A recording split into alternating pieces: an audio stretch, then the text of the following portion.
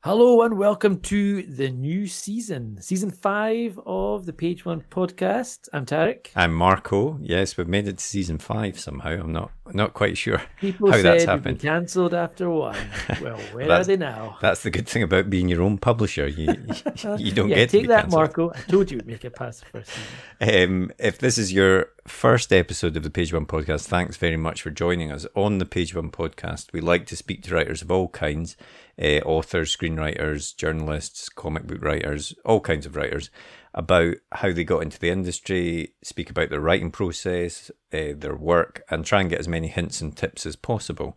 And we're starting this season off with a great guest. We do indeed. This week we are chatting with Mr. Alastair Campbell, best known perhaps as a chief strategist for Tony Blair. He has also done a lot of work outside politics. He's written a number of best-selling fiction and non-fiction books, including the Blair Years, Winners. Does a lot of work for mental health charities. He's a Mind Champion of the Year, which sounds like he may have some kind of telekinesis. I'm not quite sure what that means. I don't think that's what that is.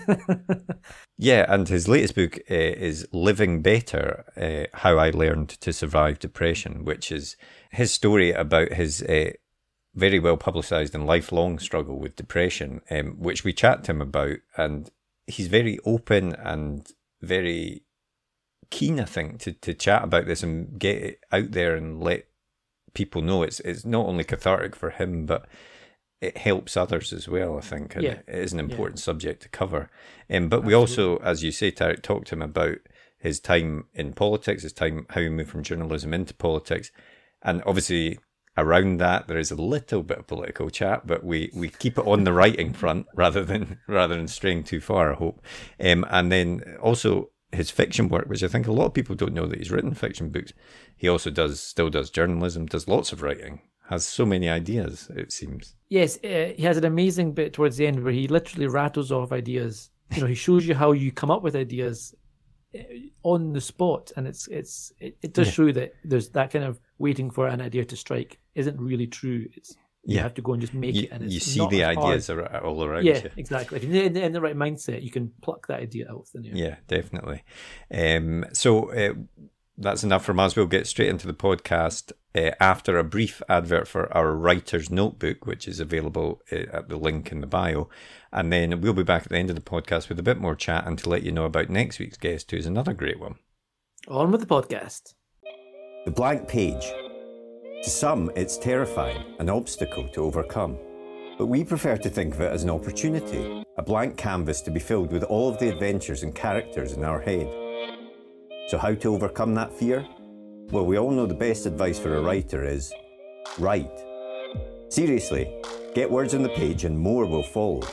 But what about later, when you start trying to pull those threads of what you've written together? What about the character you wrote about way back at the start? Who was she again? What was she carrying? And where did she leave the MacGuffin that she now really needs in the third act?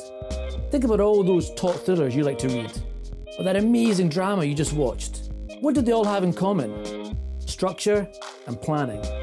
As aspiring writers ourselves, we've tried many different methods to try and organise all the thoughts about the stories we want to tell. We've been there searching for a piece of scrap paper to note something down, or making a quick note on our phone in between meetings. Or sometimes we'll make a note in whatever notebook we're carrying, or a document on our laptop so we don't forget that great idea. Let's be honest, it can all be a bit messy and it's easy to lose track of everything. And that's when we realised it's not just the story that needs structure and planning, but the way we gather all of our thoughts about it as well. And so we made Page One. Page One is more than just another notebook. It's a place to put down all your ideas for your latest project, divided into easy-to-use sections that will help you plan your story, so that when that blank page comes calling, you're ready to answer. And then afterwards, once it's written, we realised you need to plan how to let people read it, so we included a section relating to submissions. Each one is designed for one project, whether you want to write a book, screenplay, a comic, or any other kind of story. We truly believe that when you use it, it will help you get to the main event, writing your story. So we hope this helps. We can't wait to read what you come up with. And remember, Every story starts with page one.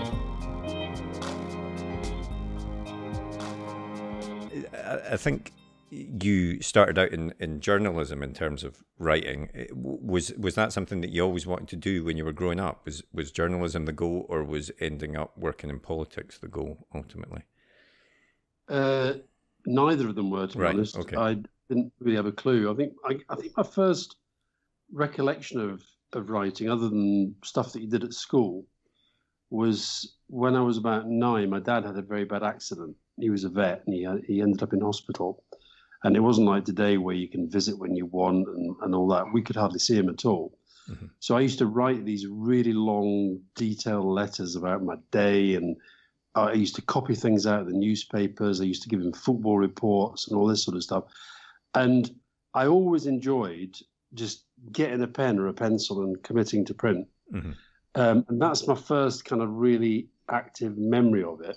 And I used to write songs when I was a kid, and I used to write poems, and I've always written a lot. But there was no kind of journalism in my family. There was a cousin of my dad who was worked in, I think it was a BBC Scotland. Mm-hmm. There was there'd been a kind of couple of books way back in the past from sort of previous generations, but and the politics thing wasn't really in my childhood either. So no, I don't. I honestly, if you'd have said to me when I was, that age, when I was still at primary school, oh, you'll probably be a journalist, and then you'll do something in politics, and I said, well, I don't see why. It's just not going to happen. But I can see what the writing thing was always very important. And so how is it that you did end up then becoming a journalist? What was the path that led to that then? Well, I know this is going to sound really, really weird, but I honestly don't remember. I went to university. I did languages. I had a year abroad. I was a busker, playing the bagpipe, just going around Europe, and I did okay. My first, I'm neither proud nor ashamed of this, but my very first publication, as it were, was a series that I wrote for Forum magazine, right. Which I think we call an adult entertainment magazine. And then I finished. So I did languages, French and German, and again I think the thing about words was very kind of central to everything. Mm-hmm. And then I just sort of stumbled upon. I had a kind of year messing around really, and then I stumbled upon an advert for the Mirror Group training scheme, and I applied for it. But I don't ever remember thinking I really, really wanted to be a journalist. It was more that I just liked writing. I just liked, I used to write kind of stuff that was never intended for publication. I used to write stuff that was. Yeah. It's just something I've always done. And then what drew you then from that point into the politics world? What made the jump? I mean, the kind of the practical, factual answer is that John Smith, when he was leader of the Labour Party, died. Tony Blair took over, and Tony, who I knew through being a political journalist by then, he asked me to work for him. That's the practical, factual answer. I think the kind of longer and more accurate answer is that having gone into journalism, having then gone into political journalism, I kind of became more and more political, and I was getting a little bit bored with journalism. I'd been, it's that thing when it's another Tory party conference, it's another Labour Party conference, it's another speech. I was slightly getting that feeling, mm-hmm. and I was actually thinking of going into politics myself. And then the Tony thing happened, and I said no at first. In fact, funny enough, in France now, he came out here when we were on holiday and sort of talked me into it.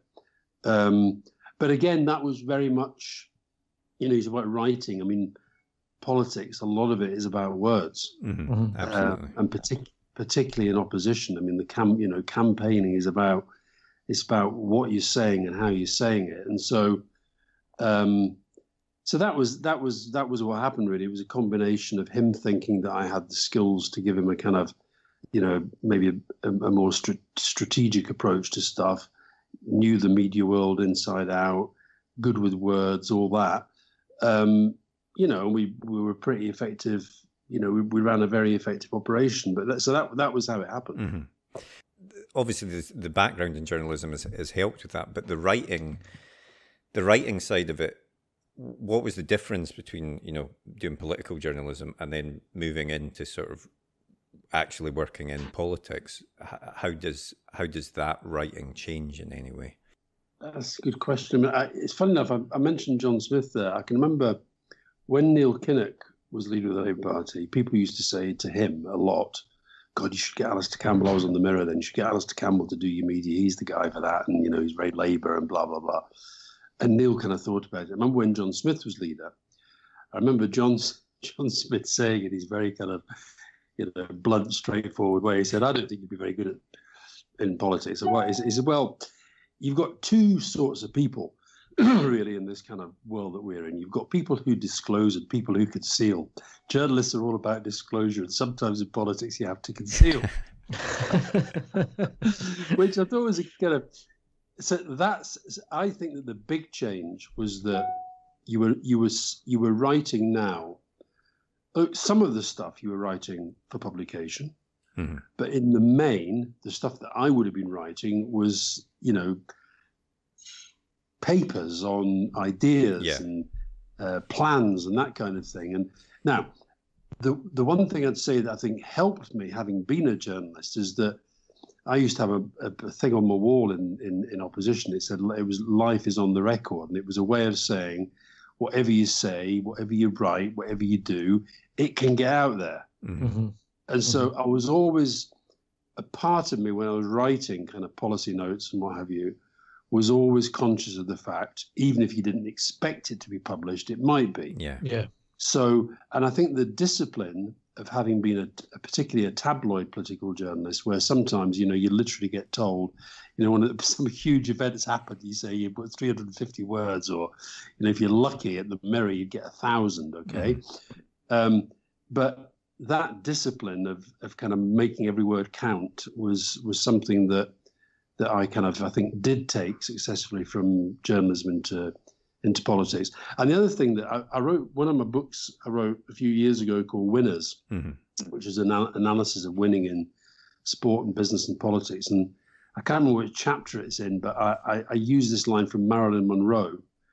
And Marilyn Monroe wrote this poem called Think in Ink. And I've always done that. And so when I was writing often, and I think you see this maybe in some of the stuff that I write journalistically today. I've written a piece today about Johnson and COVID, about the 1,000th piece I've done. But I almost I'm thinking my way through what I'm going to say as I'm writing it. And that process is I think is useful in politics. It's like, you're basically saying, well, here's where we are, here's where we're trying to get to. Mm-hmm. Here are the steps that I think we have to take. And you literally set them out as steps, almost like chapter 1, chapter 2, chapter 3. Yeah. If we do this, if we do this. And that process of thinking in ink, I don't think people in politics do it nearly enough. No, I think that's probably true, actually. I mean, and how involved were you in writing speeches and things like that for Tony Blair? And, how many pairs of hands would an important political speech pass through? I was very involved, mm-hmm. and I mean, how many hands? Again, it would depend. But so, for example, this time of year now in the summer, this would be the time of year that we start to think about the conference speech in the autumn. So, and the process would tend to be discussion, kind of, what we're trying to do, what's mm-hmm. the purpose, what's the mood, what's the context, and then start to write. And I guess in the early days, the kind of, I would be one of 3 people probably that were the main writers of it. David Miliband, Peter Hyman. We'd be kind of writing stuff. So Tony would quite often, he'd be writing stuff as well, obviously, and he would sometimes phone up and say, how are you getting on and what are you thinking? And then what would happen was we'd probably then put a proper draft together once we're all back in the same place. Mm-hmm. And there's a bit, I mean, the process of speechwriting was just at times a nightmare but it was it was Tony's way of, he wouldn't accept that it was the best that it could be until about a minute before it had to be delivered. It was always like, we can improve this. That's not right. We can change this. And it could be a nightmare. And sometimes I think it meant that you did maybe lose things that we shouldn't have lost. Mm-hmm. But it did also mean that in general, we did improve it. Mm-hmm. But there's a bit in my diaries where I can't remember which speech it was, but it was like, it was like 2-3 nights on the trot where we're working through the night.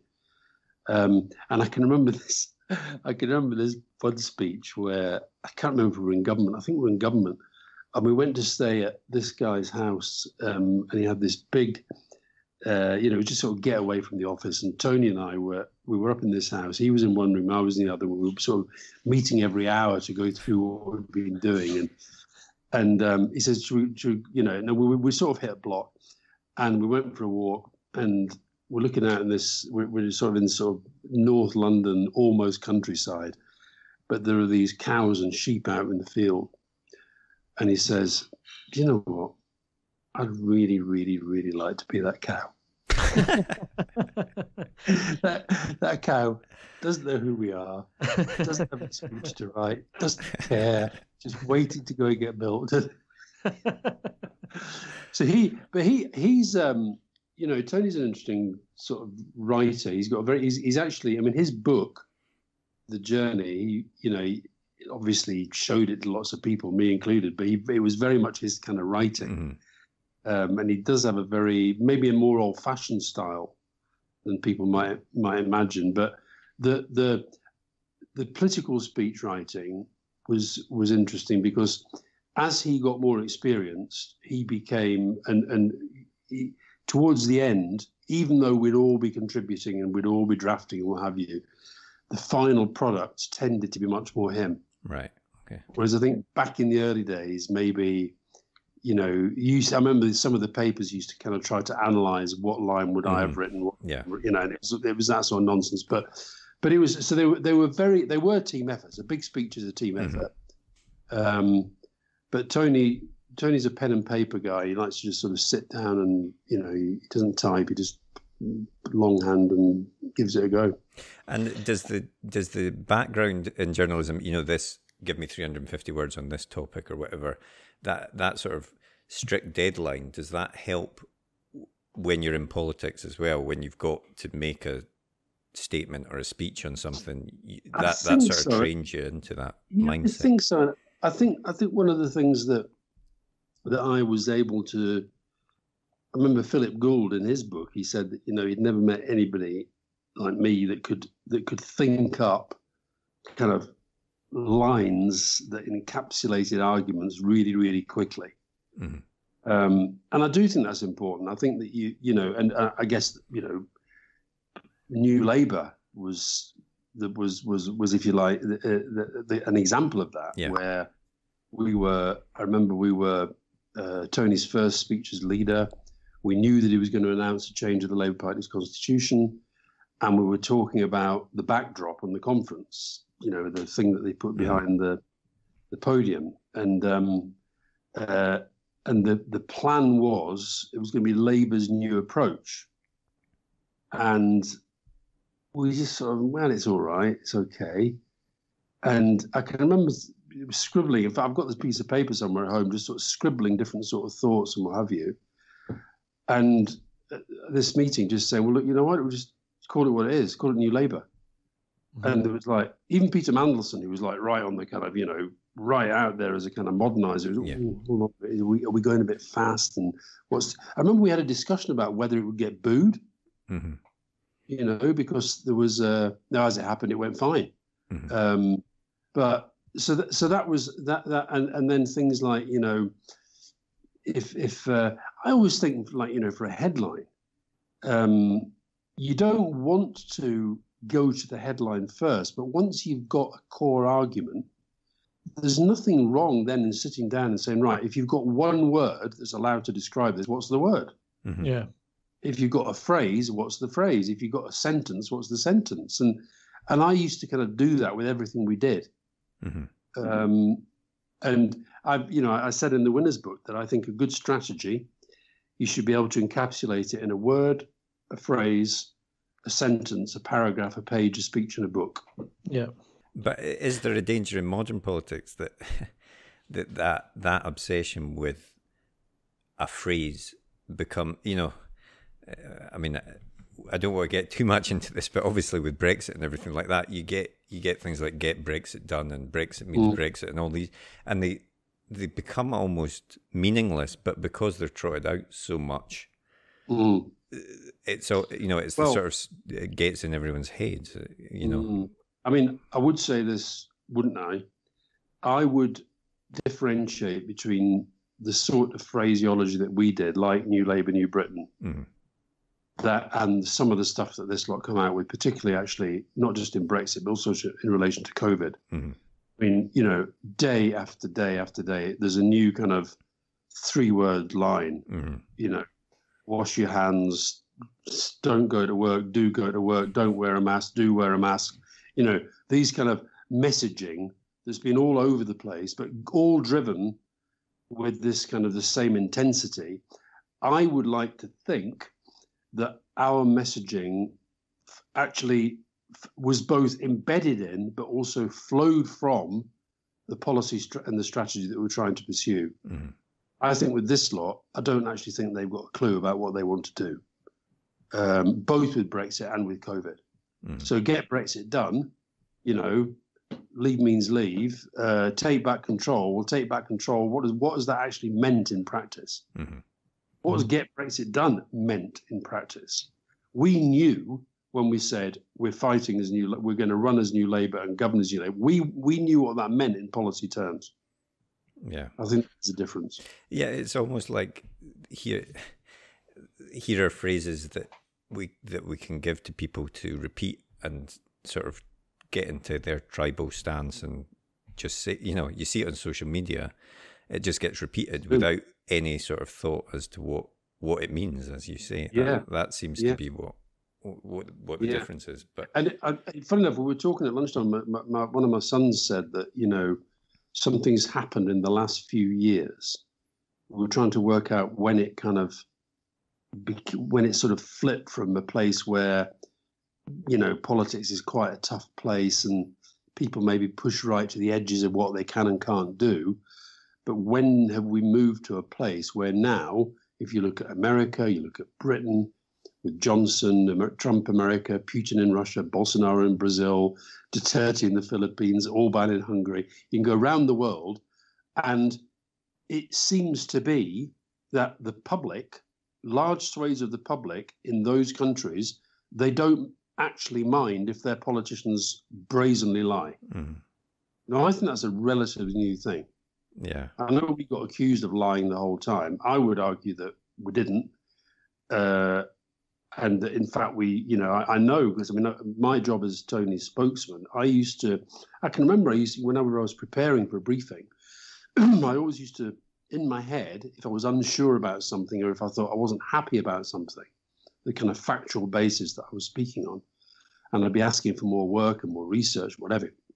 But in my head, I had, if Tony Blair at the dispatch box is not allowed to say something that's untrue, then as his spokesman in the briefing room, I have to take the same approach. Now, Johnson has no qualms at all. He said something last week about Keir Starmer.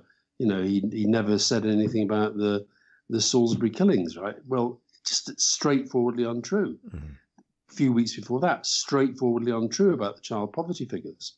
Straightforwardly untrue about the local authorities having access to all the data on COVID. I mean, every single week at Prime Minister's Questions, he says something that's untrue. And there seems to me to be very little fuss about it. When you think that, I still get, what are we, 17 years after the Iraq War, I still get the whole kind of dossier 45 minutes thing thrown at me every single day. Yeah. And I was like the spokesman. Johnson's the Prime Minister, lies systematically and gets no comeback. Well, I kind of wondered about that. Like, when you write something for yourself, that you are either going to put into print in a paper or into a book, and then you're writing something for someone else to say, such as the PM, etc. When you're writing them something to say, and they have to make an important point, whether it's a launch or it's a rebuttal to something, is there a part of you that you can only do so much? The word on the page is only so much. The rest of it, you have to have trust that they'll take the words that you've written and actually turn it into an eloquent argument, or say it properly and not fluff the lines. And is there a part of you that kind of worries about how that line will be said or how it will be received? Yeah, that's. I mean, the thing about, I remember when David Axelrod, who worked for Obama, when he was over helping Ed Miliband, David and I went out for dinner, and he made the point. He said, the thing is about people like you and me, he said, we were kind of blessed, right? I worked for Barack Obama. You work for Tony Blair. Those guys know how to communicate. And there is something in that, I didn't feel with Tony. I mean, I like to think that the advice that I gave and the stuff that I wrote, I like to think that helped him do the job that he did, both as opposition leader and as prime minister. Mm-hmm. But I never thought this guy kind of can't do this job. Whereas, I think there are some people, I suspect that the wretched Cummings does sit there thinking, I have to be here and I have to take all this power to myself because I don't think this guy Johnson can do the job. He may think that, I don't know. But I never thought that with Tony. Axelrod never thought that with Obama. But yeah, for sure, you never know. You honestly never know how something's going to land. I mean, I can't give you any specific examples off the top of my head, but if I plowed through my diaries, I'd find lots of examples of times where we worked really, really hard on a speech or an argument. Actually, what get picked up and what got taken by the media and cemented in the kind of public mind as that was the point of that speech, it was something completely different. Yeah, yeah.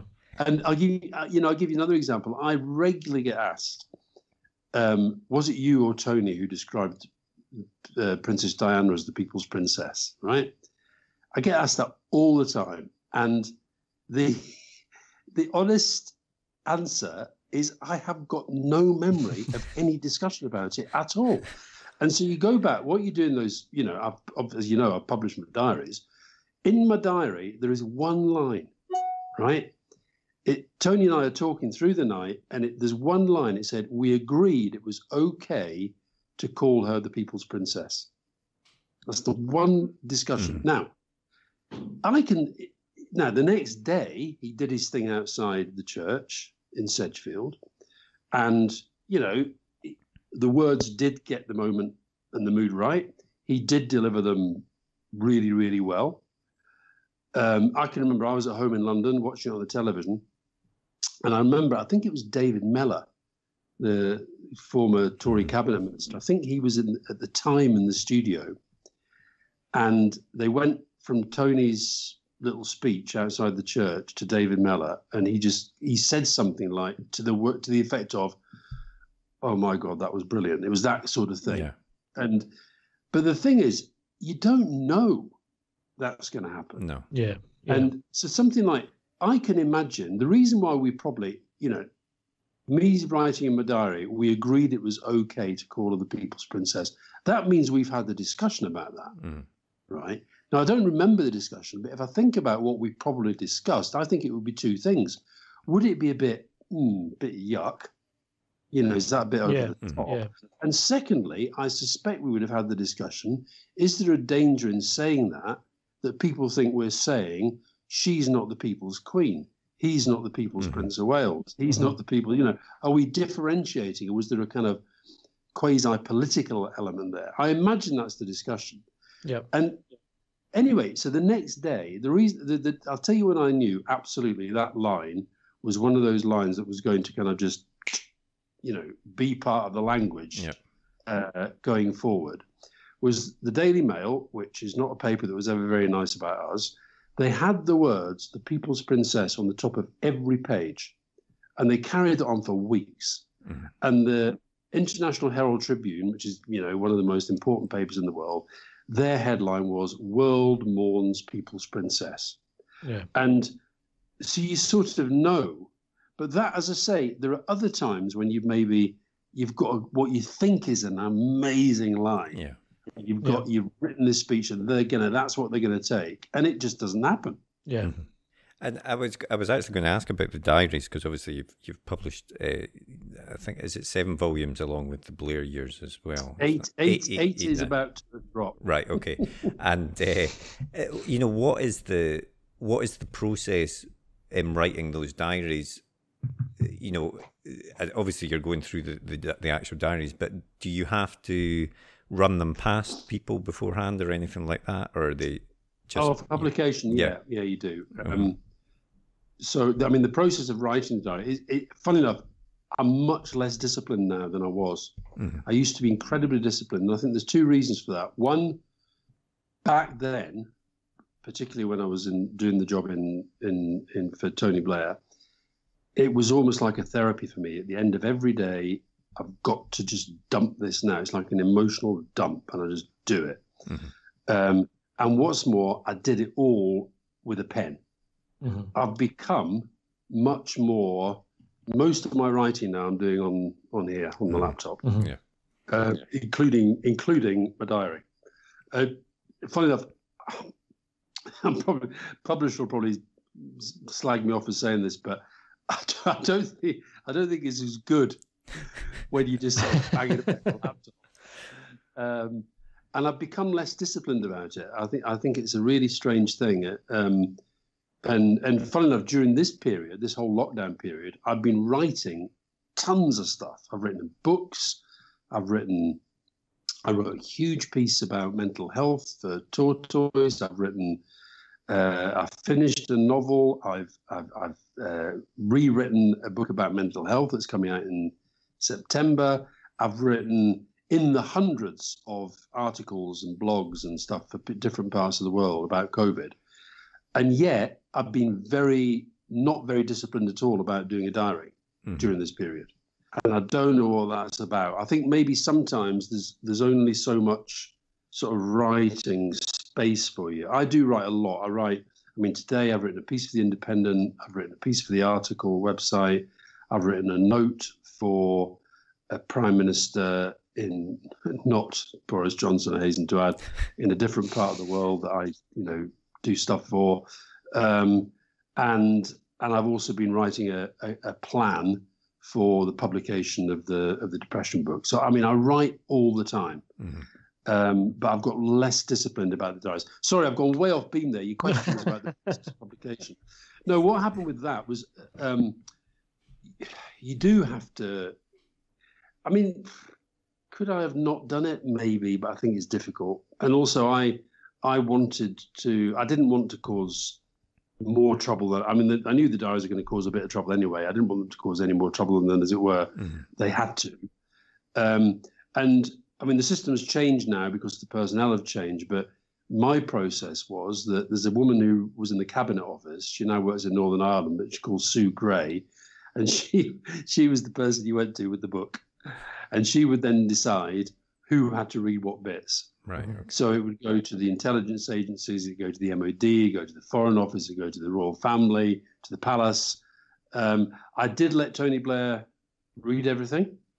And I did say to him, listen, this is about you as much as it is about me. If there's stuff in there you don't like, you just tell me. Mm-hmm. And I'm not going to be difficult. And funnily enough, he was much more worried. I mean, there's some stuff in there. I was amazed that he didn't just put a red pen through, right? But for example, I remember I had this, I thought, really good, interesting, funny passage about Boris Yeltsin when he was pissed. And I remember Tony said, "Oh, don't do that. Don't do that. It's really not nice. He doesn't need that. As he's dead." Yeah, but he doesn't need that. And so it was things like that, and things like some of the language. Am I allowed to swear on your podcast? Absolutely, yeah. Absolutely. Yeah. So there's this bit where again, not far from where I am now, when during the build up to the Hutton inquiry, when I was asked for my diaries, which was a really horrible moment. I've got to tell you, that was such a bad moment in my life. I mean, I couldn't. It was like a PS on the note. It was a note telling me when I had to give evidence, what I'd be asked about, and it was like literally a PS. And I can give you word for word because it's seared on my memory. It said, Lord Hutton has noted in the media that you keep a personal diary. He would like to see this diary insofar as it relates to the remit of his investigation. It was, honestly, I was winded. I was absolutely winded. And the thing was, the diaries were in London. I'm in France. My poor mother-in-law had to go and get them from the house, deliver them to somebody in number 10. They got flown out by a duty clerk. I had to go and pick them up. I wrote about this in my diaries. It's the only time in my life when I really honestly was close to just driving the car off the road and thinking, fuck it, let's just end the whole damn lot. I'm sick to death of this. And anyway, got the diaries. And from then on, Tony was just relentless. What's in them? What's the worst thing? And I said, Tony, look, Alison, my secretary, she's coming out. We're going to transcribe them. I'm going to go through them with the lawyer. He's going to decide. Jonathan Sumption, who was my QC, he's going to decide what is, has to be given and what doesn't, what is within the guy's remit. And we're just going to have to trust him. And Tony was like, every 10 minutes, what's in it? So anyway, there's this one bit where he says, is there much swearing? I said, yeah, quite a lot. He said, what's the worst? I said, cunt, probably. He goes, oh, fuck. So that sort of stuff he didn't seem to mind, but other stuff he minded. And I wondered when you're going through all these piles of papers and you're trying to decide what to put in the final books, how do you decide what to put in and what to leave out? And do you try to kind of create a narrative through line to take people through the years? Is that an important part of it, or is it just? I mean, I think what happened as it happened. What was interesting about when I first transcribed it for, as it were, for publication, as opposed to the only transcription I'd done prior to that was for that Hutton inquiry. And I know people laughed at literally some of the journalists laughed at the inquiry when I said that I've kept the diary all my life and this was not intended, it wasn't intended for publication. What I meant by that is that when I've been keeping a diary, I've never thought, one day I'm going to publish this. It's just something I've always done. And when it came to the publication process, no, I don't think I was shaping a narrative, because it was very much a question simply of if I had published everything, it's 8 volumes already, right? What the publisher wanted for the first one, the Blair Years, was the kind of extracts, because they wanted that done, reasonably quickly. I was very open about the fact that I kept out anything that I thought would be damaging to Gordon Brown, who was going to be taking over as Prime Minister. But it was more that I wanted to keep in enough that gave people a sense of what went on and what it was like. And also, I didn't want it just to be all about the politics. So I wanted to, football's important to me, family's important to me. I wanted all that to be in there. I probably kept in maybe more of the personal stuff than Fiona, my partner, would have wanted. But again, I thought that was important to be honest about the difficulties that we had as a result of the pressures of the job and that sort of thing. And because I'd said from the outset, one day I'm going to publish the lot, I was less worried about, the editing process. And also I had, back to the point about tabloid journalists, that my editor was Richard Stott, who'd been my editor at the Mirror. He'd actually been my boss. And he had a really good eye, I think, and then when he died, Bill Haggerty, who'd been my editor at the Sunday Mirror, he took over, and he's still doing them now. And so it's a tough question, that, because I'd have to kind of go through that, relive that process. Sometimes, I think sometimes it's, I remember the parts of the editing process when I'd say to Richard or to Bill, I said, listen, I'm bored with this. So, and I'm quite interested in it. So what's it going to be like for, you can't keep going on. I mean, I remember when the reviews came, people said, do we really need to know about another row between Tony Blair and Gordon Brown? Well, no, you don't, because people know that happened. Mm-hmm. But I think that's one of the themes that when it came to publishing the full versions, I felt it was important to have that there.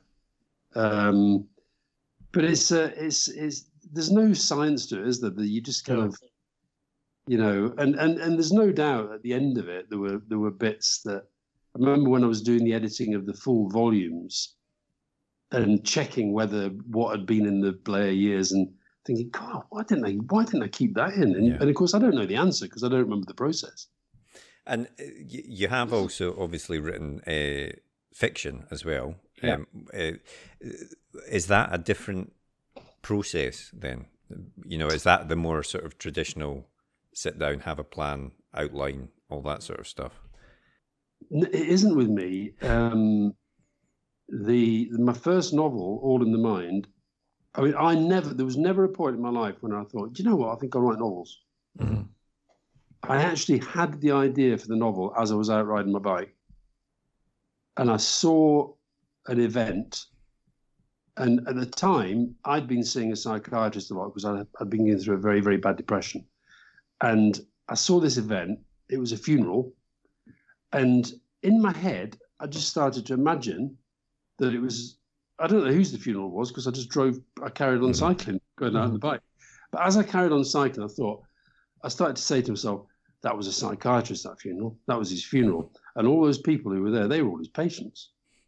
And I thought, wouldn't it be amazing if they all told their story about him? Mm-hmm. And that was the genesis of the first novel. And then, so I didn't actually, when I started to write it, I didn't plan all the characters and I didn't even plan the story because the ending of the story is totally different to how I started it. Mm-hmm. Right. And bizarrely, you got to read the novel to understand all this, but bizarrely, the person who decided me that the hero of the novel had to kill himself was my psychiatrist. Because I showed him the book because it was about a psychiatrist, and also because he was somebody who knows this stuff inside out, and I genuinely wanted his thinking. So the process, I started off really with 4 characters, and I developed the other characters as I went. And I had a rough sense of the arc. Yeah. The kind of driving personality was this psychiatrist, and it then became about his relationships with his patients. And what you learn as you go through the book is that he's actually, got in some ways far bigger issues than they have. And so that's how that one happened. And then that did pretty well. And then the second one was really about what I'd call the pathology of fame. And I've got no idea. I've got no idea where it came from. Got no idea where that idea came from. Why I wrote it. I mean, do you think that a lot of your books, fact and fiction books, have talked about mental health and these sorts of important issues? And when it comes to a fiction book, is it almost easier to talk about these kind of issues and to get people to explore them or to follow them in ways they maybe wouldn't if it was a factual book? Well, I'll get to find that out because I've written, the next book is a factual book about depression, which is out in September. But yeah, I do think I think if this is sort of, if there was a driving impulse to do it, right? And as I say, it wasn't planned. If there was a driving impulse, I think that was it. I've become somebody who likes to campaign on mental health, likes to argue for better services, better awareness, better understanding. And, I can always get a platform. I can always get heard. I know how to get on the telly if I want to. I mean, I can do all that. But I think the novel did take that into a different space. and in some ways into a space that I could maybe reach people that wouldn't see me talking mental health on breakfast television, but might read a novel. And and I've been struck by the sorts of people that and it wasn't a huge bestseller, but it did okay. And but I still meet people who say, I met somebody a few weeks ago who there's one of the characters in the book is she's lost half her face in a fire, and my personal psychiatrist David Sturgeon, he worked a lot with survivors of the King's Cross fire. Okay. It was through talking to him about that I sort of got into that. Anyway, I met this woman who said that she'd had a similar trauma. It wasn't a burns thing, but it was an accident that disfigured her, and she said she just got so much out of reading what my fictional psychiatrist did. Yeah, help this other woman, and it's it's kind of nice when that happens, and I do think at heart all of my novels have really been about mental health at heart. Yeah. That they've not. There's the one about fame, and then I wrote one about an alcoholic teenager. Now, where does that one come from? I had a drink problem when I was younger. I've got a son who's, thank God, 7 years sober, but was an alcoholic very, very young. And but I don't know where the idea came from. And again, it was about the first line of the book is called My Name Is, and the first line of the book is My name is Hannah, this is their story. And then every chapter is then written by a different person, and you don't hear her voice again until the very, very end.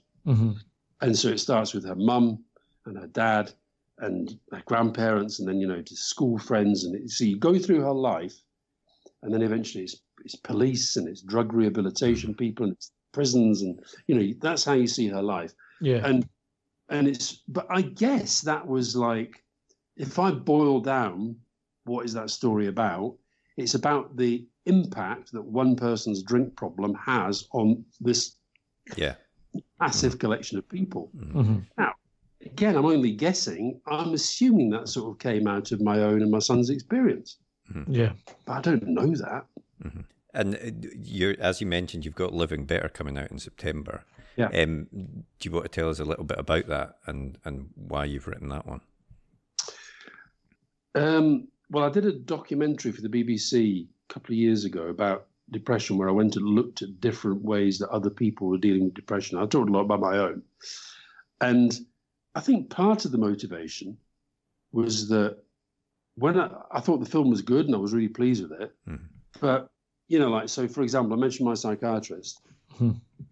I did, it was a big thing for him to do, right? He sort of outed himself on camera as my psychiatrist, and we had a chat on camera about an hour and a half long. It made about 10 seconds in the documentary. I did some interviews with people that went over hours, and they have to edit it. I get that. I did a very, very, very good job, but it meant that I had all this stuff there. That I thought, I still, thinking in ink, I thought it was really interesting. So actually, I just thought, why don't I take that and then shape it into a bigger, broader, deeper narrative than was possible with the film? And it's become something very, very different to the film, because it's become much more personal. I've written a lot more about, again, I'm very open, and I don't mind talking about my mental health and stuff that I go through. But so, for example, when I'm depressed, I find it very hard to speak. Well, I can write about that much better than I can speak about it when I'm in that state. And so I've written, there's a chapter about when I mark my depressions out of 10, and I explain what the gradations are. And I think there are parts of it that people will be, maybe a bit shocked by, because I've had suicide in my family, and I have had a lot of experience of suicidal ideation, and I go into some detail about what that is. what that entails and what is going through my mind, and so it's become a kind of, I don't know, it's different. Again, it's the process, isn't it? It's like everything evolves, and the other thing that I think people will find interesting, Fiona, my partner, she's written a chapter at the end of the book about what it's like living with somebody else's depression when you don't get depression. Fiona doesn't get depression, and that was the final word. But because the book got delayed, I've now written an extra chapter about mental health. So Fiona's chapter ends with, when we first met, there's no way he would have let me have the final word. And you don't. I mean, it sounds to me that your writing is quite cathartic in a way. Oh, yeah. And is there a fear when you're writing something like that about opening yourself up in a manner? And was there a point when you had to say to yourself, you know, that it's more important that I open myself up and that I write than it is to keep it hidden?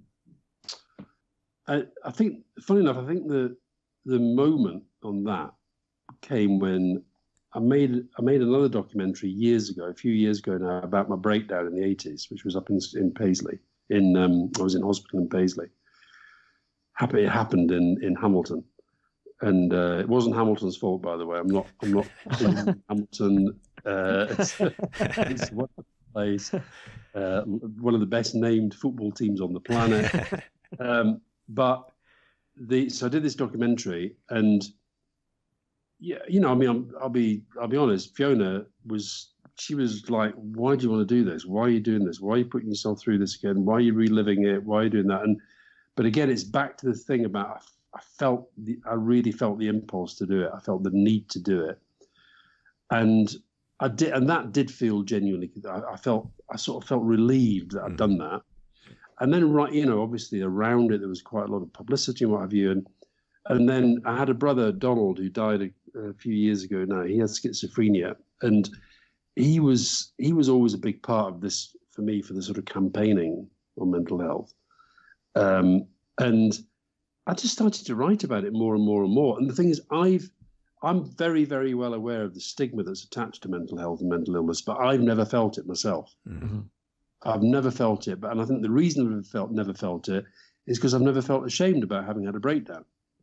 I feel ashamed about some of the things that I did when I was out of control, and I feel some of the things I said, and I feel, you know, and I wish I hadn't kind of hurt people that I did, and I wish I hadn't drunk as much as I did, and all that. But I don't feel ashamed of the fact that I had a psychotic breakdown, and I don't feel ashamed of the fact that I get depression. I'm actually quite proud of the fact that I had a really bad bout recently, and I got through it. And whenever I get through it, I think, you know, give yourself a pat on the back. You've done it again. You've seen it off. Yeah. And so, but the writing is incredibly cathartic, and you know, and the thing I have to watch.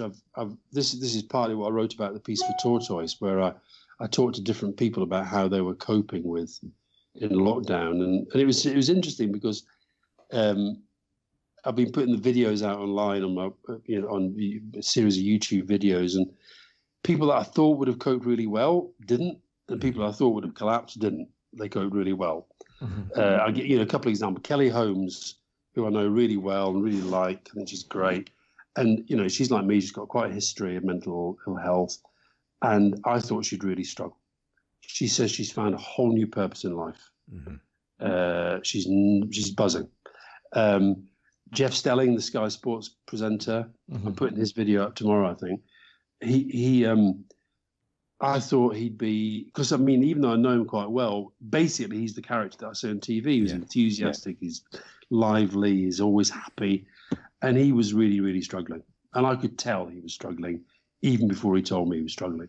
And so I, you know, wrote this piece, and at the time I thought maybe there's a book in this. You know, mental health and lockdown. And maybe there is one time, but actually this is the great thing now about, you know, it actually found the right place. I wrote a 9,000 word piece for Tortoise. They did a really good podcast on it. And it's not a book. Whereas I feel that with The Living Better, I think it is a book. And I think it's actually quite a big book and quite an important book. I know everybody says that about their own books, but I think it's going to come at the right time. Because I really worry that mental health is going to go back to the bottom of the queue again. Back of the queue. So I'm, look, it's going to be different because, the plans we had for May were big festivals and big events and, sold out venues and all that stuff. Well, that's not going to happen.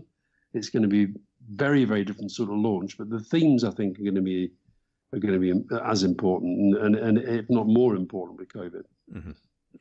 And when you're writing a book like that, I want to ask about,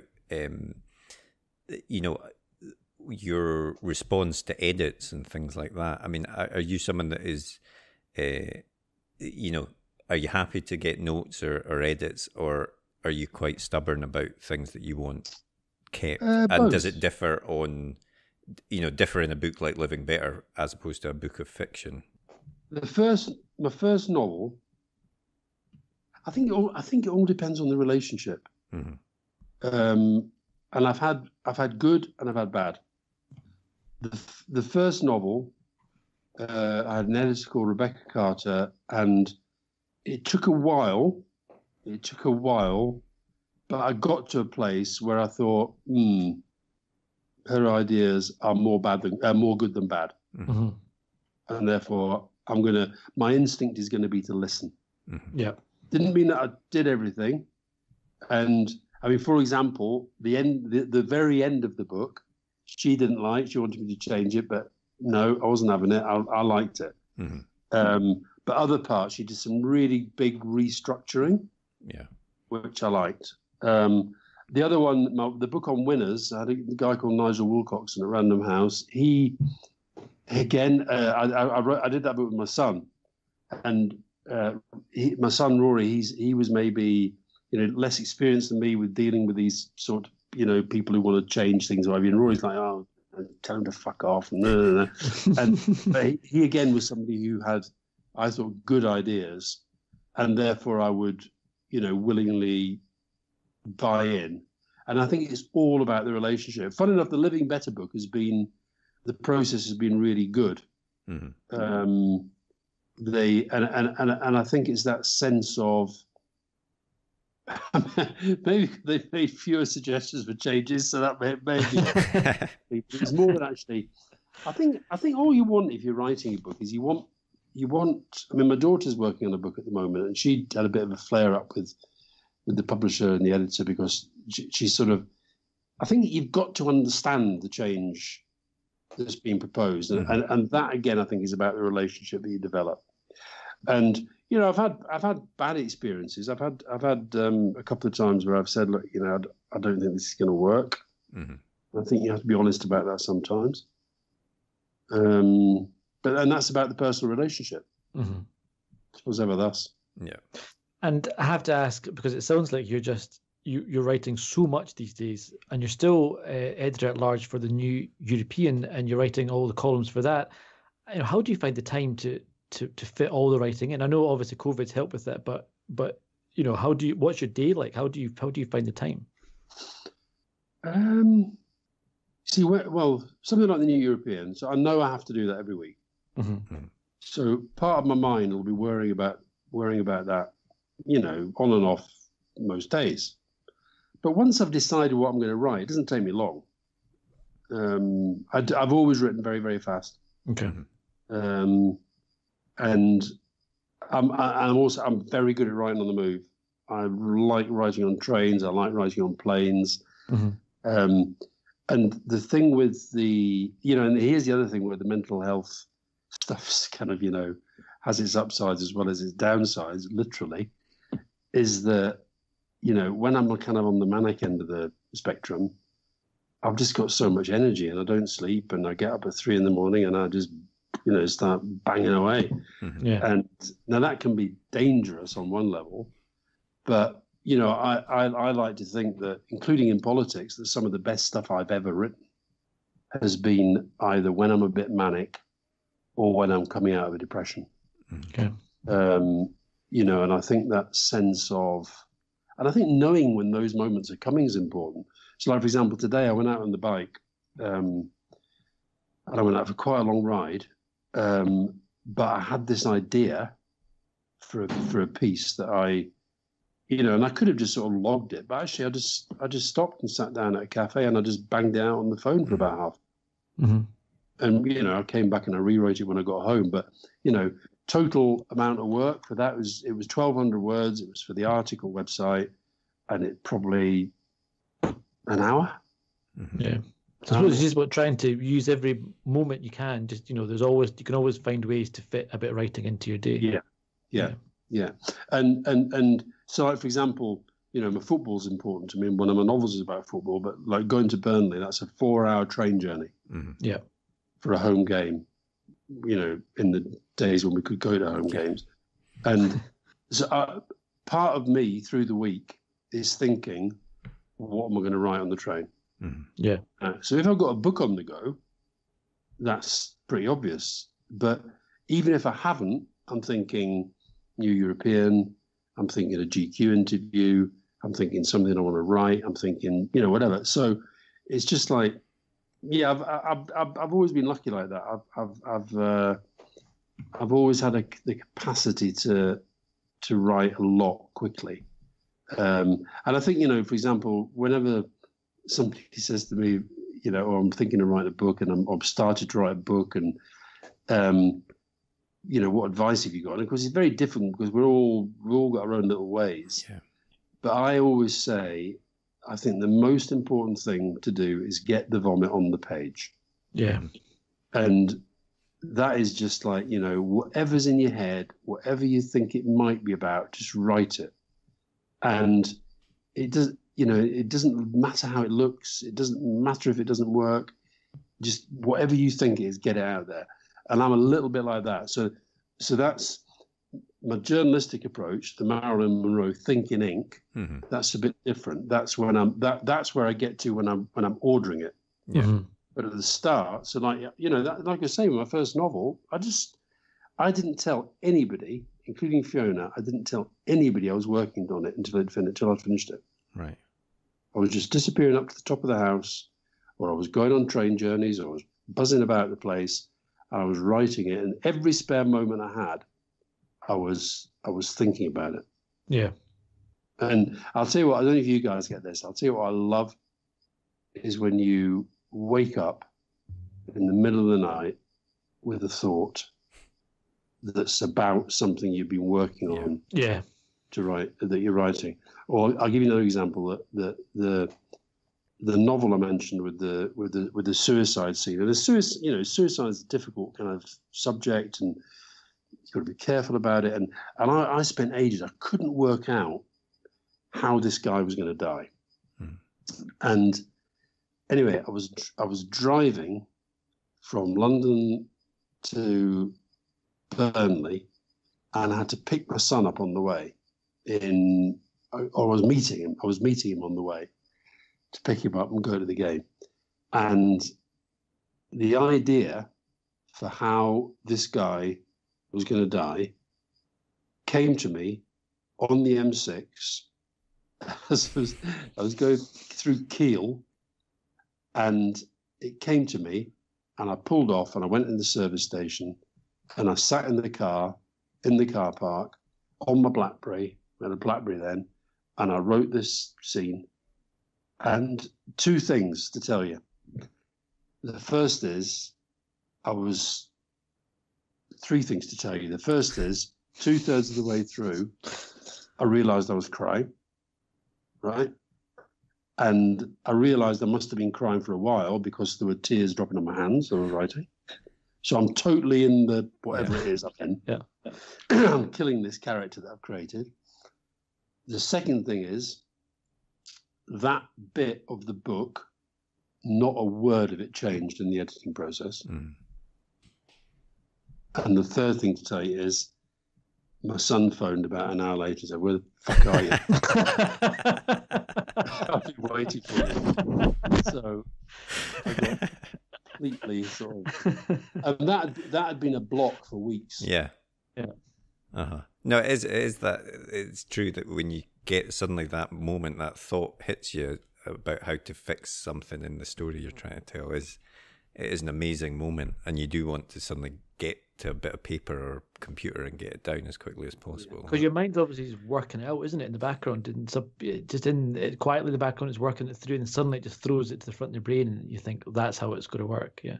Mm-hmm. And I think things like structure as well. It's like for the Living Better book, you know, getting a structure, and you know, where do you, when you're weaving in really personal stuff with kind of scientific research, and you know, how do you change the tone? How do you move gear to go from, I'm telling you here about somebody in my family who killed himself, and now I'm moving to a scientist who thinks that antidepressants are really bad for you. Right? How do you sort of frame that? And that sometimes it might be a linking thing, but sometimes it's structural. Sometimes you think, actually, well, and what I've done in the end with the book is it's almost like I've written, it's like in two halves. It's like very, very, the story, I mean, the personal story weaves in and out, but I've almost like put a part where I've gone, right, this is me, and this is the issue, and here's the stuff that I've learned about. And yeah, and it's great when you get those. And, you know, you were pointing earlier about, I don't mind, I'm very, very happy to get good thoughts and good ideas from other people, you know, and I regularly, every book I've ever written, I've always sent it. There's 3 or 4 people out there who are not publishers, and they're not journalists, and they're friends, and they're people I know, and I send it to them and say, what do you think? And they always have good ideas. Yeah. And so what is, you've got Living Better coming out in September. I think you said you'd finished another novel. What is in the pipeline? Sounds like a lot, but well, I've got another volume of diaries that are done. Yep. Were going to come out in September, but they've now been knocked back to next year. Right. Because I didn't want to bring them out at the same time as Living Better. The novel, it's interesting because I really like it, but my agent's not 100% convinced. That's an interesting dynamic. Yeah. Yeah. Because he basically says, you know, look, I can take it out to the market, but I think you need to do something a bit different. And then, and I think it's because maybe he doesn't quite get what it's about. But that, you know, I respect his view. I've sent it to other people who love it. And so I'm in a bit of a quandary about that one. But again, I'm happy with the process where I say, well, I've got 2 books coming out anyway. I can park that for a while. Yeah. Yeah. I think there might be another, I think Out of the Mental Health book might be another one that might be more specifically related to lockdown. I had I took part in a conference the other day about mental health in lockdown, and you know, again, where do ideas come from? And there was a Spanish she's an academic psychiatrist and scientist, and she was saying how our brains literally change shape when we're subject to certain pressures that we don't expect. So, for example, we were talking about children who are, you know, children when you and I were growing up, you know, hugging people was like kind of what you did, and if you saw your parents, you went and hugged them. You saw your grandparents, you saw your friends, and now we're telling them, oh no, you mustn't touch people. Yeah. And you got to wash your hands, and you got to wear a mask and all this sort of stuff. She says that will actually change the shape of our brains. Okay. Wow. And I thought, that's interesting. And then I was driving back from it, and I thought, God, Brain Changer, that's a good title. I thought, Brain Changer, yeah, because we were a Brain Changer. So, and I don't know, there might be a book in that somewhere down there. You know, how have our brains changed? And then I had another, you mentioned the New European. I wrote my column last week about, I wrote a column at the start of lockdown, 20 things I miss in lockdown. And number 1 was Burnley. Number 2 was swimming in the Lido. Number 4 was abroad. Number 6 was France. And number 20 was La Bise, the little double kiss on the cheeks. Right? So I thought, will coronavirus kill La Bise? And anyway, got to France. We got some friends who live nearby, went to see them. And as we went up to say hello, they both went, "Oh no, no, pas de bise, pas de bise, pas de bise. La bise, c'est fini." And I thought, wow, it has killed the bees, right? So I've written a piece for this week's New European, and I think there's a book in it because I've done a little bit of research, and the history of La Bise is just incredible. Mm-hmm. It's got a whole story that goes through the Middle Ages. It goes into it's got a big role in the French Revolution because égalité, fraternité, the kiss on the cheek was a sign of saying we are on the level. All right, okay. We're the same level. And do you know the time that, and also after the First World War, the masses started to rediscover La Bise, in part a protest against the lions led by donkeys. The donkeys, the high society people, mm-hmm. with their sort of patronizing hand kissing. Mm-hmm. So they can have their hand kissing. We're going to get by the beast. And the reason why it died out from the Middle Ages, do you know what it was? No. What? It was the Black Death. There you go. It was the pandemic. So I thought, oh, that could be a book. And then I've got, so these are all, brain changer. That they may never happen. But what will happen? What happens with me? The process. This happened with Living Better. Is that suddenly I thought, I'm going to turn that into a book. Mm-hmm. Mm-hmm. And when I decide that, I just do it, and I do it very, very full on. So one of these ideas that percolates away, whether it's the novel's about, and it is probably dated already because of COVID. There's going to be so many COVID novels. I'm not going to make it about COVID, but it's actually it's a story of a military guy, ex-special forces, or his current special forces, but he's on the run for a crime that he's committed, mm-hmm. Where he's basically he's really badly. He's discovered his wife's playing away. Mm-hmm. He really badly beats up the guy. He's in real trouble. He goes on the run. He ends up sleeping on the streets, and he meets this very, very, very rich wife of a French banker living in London. And it's the story of their kind of this really strange relationship that develops between them. And I really, really like it. Mm-hmm. My agent says the problem is it's the old, what genre is it? Right? Yeah. I would say I don't care what genre it is. I like the story. So I think I will redo it though, because I take his opinion seriously. So I'll definitely redo that. I'm in no rush on it.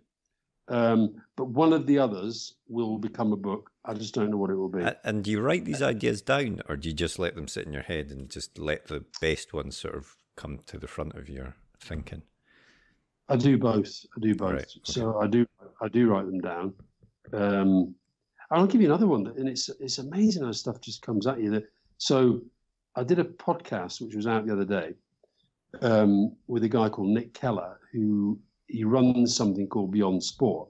Yeah. He runs the Sport Industry Awards, and Beyond Sport is a thing where it's how sport is used for social good. And anyway, like everybody, he's in lockdown. His business, he does big sporting events, right? Mm-hmm. Well, there weren't any of that. And so he decided to do a podcast. And his podcast is called Life Beyond Sport, and it's an interview format. Mm-hmm. And he asked me to do it, and I did it. And he said, the thing you've got to bring to the interview, 3 sporting moments that define your life. Mm-hmm. Right? That's a good idea. And I'd say it's one of the hardest things I've ever done. And what I realized, thinking in ink, I wrote out all the possibles, and I had hundreds. Yeah. I had hundreds. And I thought, well, I wonder if there's a book about, all my great moments in sport. And the other one that I've had is I've become obsessed about trees in the last. Yeah, your tree of the day. I've seen this. Yeah. Yeah. There's a book in this. So I don't know which of these will percolate. Brilliant. Excellent.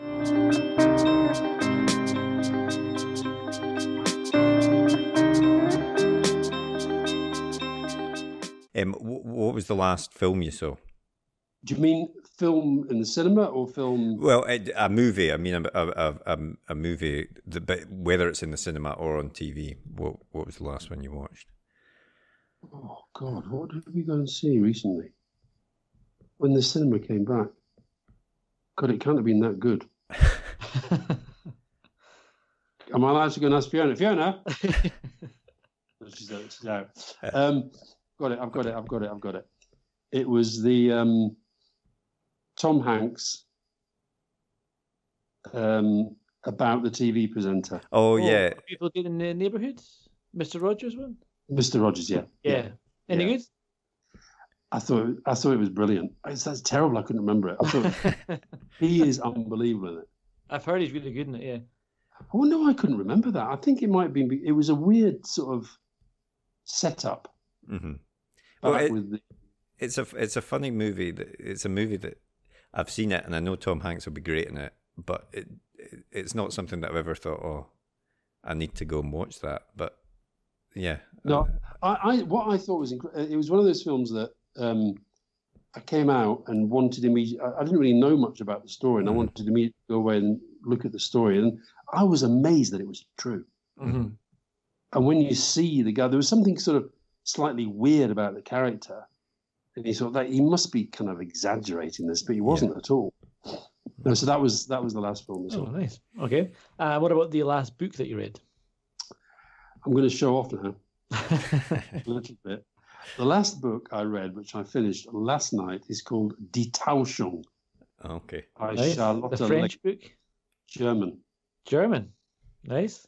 Yeah, and in lockdown, my birthday fell in lockdown, and Fiona, who I'm not an easy person to buy presents for because I'm not technical and I'm not into clothes and I'm not sort of into big possessions. Mm-hmm. She bought me a advanced German course at the Goethe Institute. All right. Nice. Which I really, really enjoyed. And I thought, am I ready yet to read a big 500-page novel? So I picked up this book, Die Täuschung, which means the deception. I need to check her out because I don't know whether I know she's incredibly successful. Mm-hmm. Mm-hmm. You know, #1 bestsellers all over Germany. You know, and she's huge in Germany. Mm-hmm. But I don't know whether she's like Jeffrey Archer or Hilary Mantel. I don't know where she's on that radar. And I've just this afternoon, finally, I finished it last night. And as I've been reading it, I've been underlining all the words that I didn't understand. And I'm now going through Google Translate to. But were you still able to get a feel for what the novel was? Oh yeah, totally. Yeah. No, I was very, very pleased with it. I could understand the story, and it was brilliantly done. I have to say, it really was. The plotting was incredibly well done. Yeah, brilliant. And what was the last TV show or TV series that you have watched or are watching? Fauda. Oh yeah, okay, yeah, on Netflix is that? I think, yeah. Yeah. I've not the seen last non-fiction I watched was the Hillary Clinton series, which was unbelievably depressing because she should have won. Oh yeah. Yeah. The world might be very different. And then the very last thing that we always do is a sort of either or thing. So there's no right answers, just whatever you want to pick. So I'll start with Burnley to win the Premiership or Scotland to win the World Cup.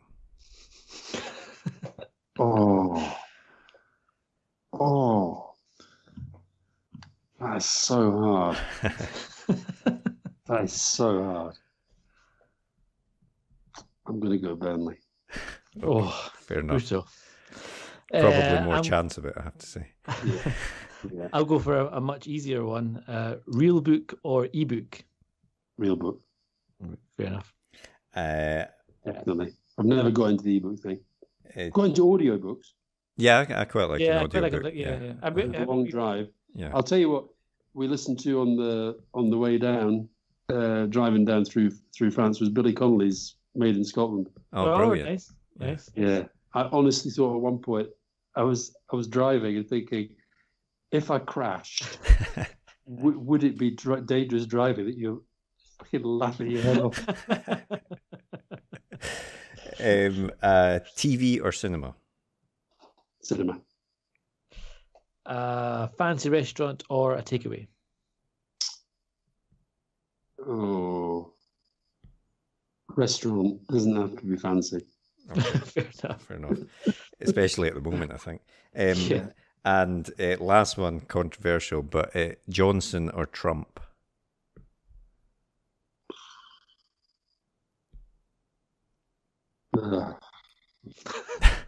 That's horrible. I know. It's a difficult.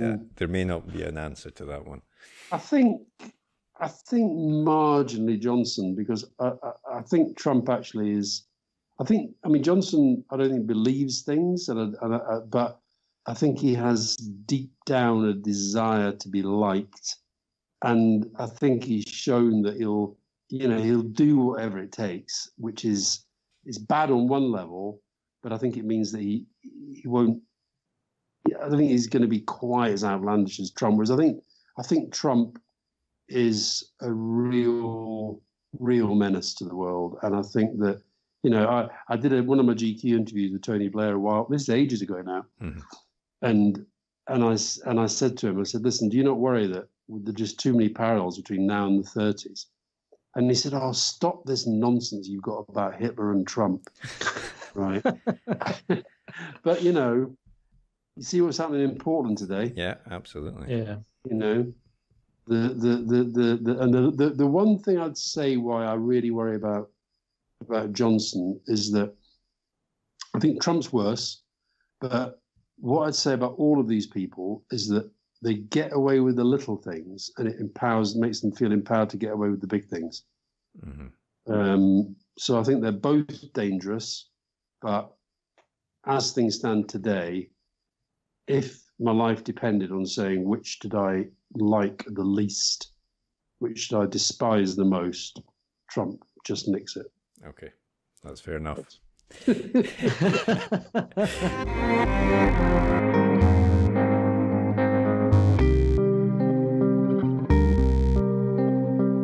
So Burnley over Scotland. I'm not sure how that'll go down in Scotland, I have to say. Burnley, I believe, are some kind of basketball team. Yeah, I knew you'd like that question, Tarek. You do know what the World Cup is, the other half of the question. Yes. I'm just not a big golf fan. Well, I thought that was a really interesting chat with Alastair there. Yeah, super nice guy. It's amazing actually how much, how important writing is in his life. It's maybe not something when people think of him, they'll think politics first, I think, but writing has been the sort of throughput in everything that he's done throughout his life. Yeah. And I just thought it was really interesting how he's been able to use that in the work in politics, but also afterwards in journalism and in writing these other books that we chatted about. And Living Better really does sound like an important book, not just for him. I think it was a cathartic process, as you said, obviously, but yeah. I think these books it is important to talk about these issues and get them out there so that people don't have that stigma about it, I think that's absolutely right. I think you hit the nail on the head. Keeping all this stuff inside and unspoken is never a good thing. And I think the more people normalize the discussion about these issues, that's only a good thing. So yeah, it's a really interesting chat. And I think for me, he's certainly done a lot more writing than I had realized. Which was excellent to learn. Yeah, and the whole thing of thinking in ink and all of that stuff, it's interesting that that's his whole approach to everything, that's how he gets these things done. So thanks so much to Alastair for taking the time to come on the podcast and speak to us about that. We do recommend that you do check out Living Better, because it is, as we say, a very important book and a very good one as well. So do check. It's out. It is out. Time of recording yesterday. Yes, that's right. 3rd of September it was released. So yeah, you can grab a copy of that now. Next week, we also have another great guest. We do. Lauren Bucas is on next week, who is the author, perhaps best known for The Shining Girls. That was a kind of big success, international success. She's done a number of other great books. She's got a brand new book Afterland, which was just out yesterday as well. I think so, yeah. And it's a really, really fun chat we have with her. She's a really good laugh. Yeah, no, she's a really great laugh. And also, again, fascinating to hear about her process and how she went from writing, quite small time writing essentially in South Africa, and how she managed to get that international success with The Shining Girls, and that's really changed her life, I think. The success of that. And another person who kind of, you seize that opportunity and you build on it as it happens. You create your own luck a little bit. Yeah. So lots of really good advice from her next week. Yeah, definitely. So do tune in for that one. Well, I hope you enjoyed that episode. If you did, please leave a comment down below, hit that thumbs up button, and be sure to hit that subscribe button as well, so you never miss an episode like these ones below. And if you want to get in touch, you can always drop us a tweet in the Twitter machine, which is at UK Page 1, as evidenced here, and our other social media channels are available. Otherwise, we hope to see you next episode. See you later.